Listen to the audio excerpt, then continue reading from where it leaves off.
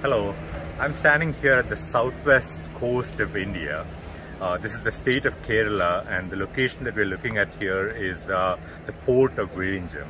This is one of the largest container ports in India being constructed back there. But in front of that, you'll see that concrete construction in the water there. That happens to be one of the longest running wave energy projects anywhere in the world.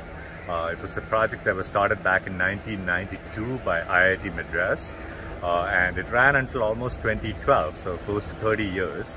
And the reason why they chose this spot is that it's one of the best areas for ocean wave energy in the coast of India, which is why we are working with IIT Madras and local agencies to put our first utility scale system here in the coast of India.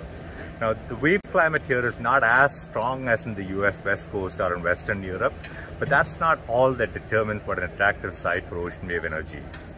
For example, it's local manufacturing cost, local demand, just the drive for renewable energy, and all of those factors ultimately translates to creating a good market and good pricing for renewable energy, which is why we think India is just the right place at the right time for us to tap this market.